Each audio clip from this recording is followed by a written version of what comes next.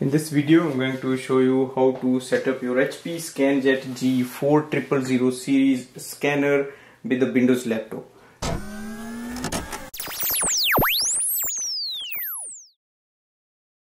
Plug in the power cable, so that is here. Switch on the scanner from this button. Connect the scanner with your laptop or PC using the USB cable. The one end goes to your scanner, that is here, and the other end goes to your Windows laptop, so that should be here. Go to your laptop screen, open the web browser, type in HP ScanJet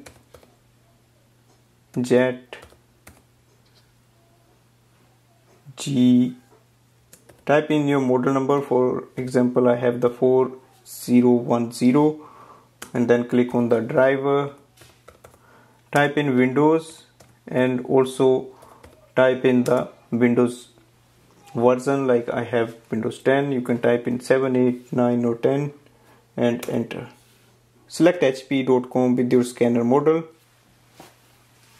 On the next page it will display your scanner. If you go down, you will see drivers and product installation software. Select it, basic drivers, and click on the download of the basic driver. Click open file.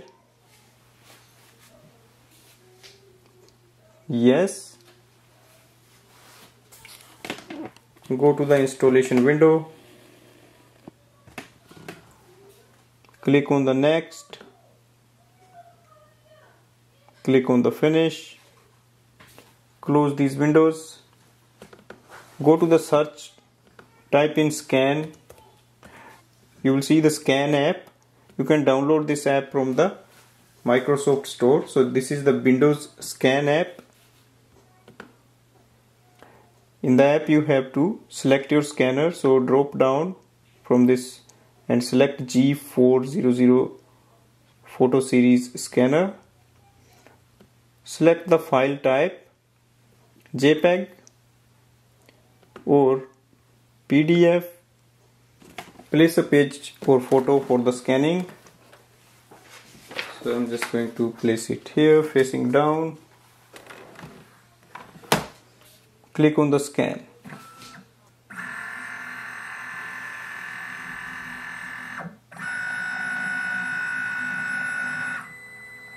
Scan is done.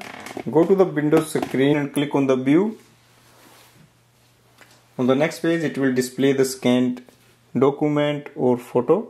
So this way we can do the setup of this scanner with the Windows laptop. Thanks for watching.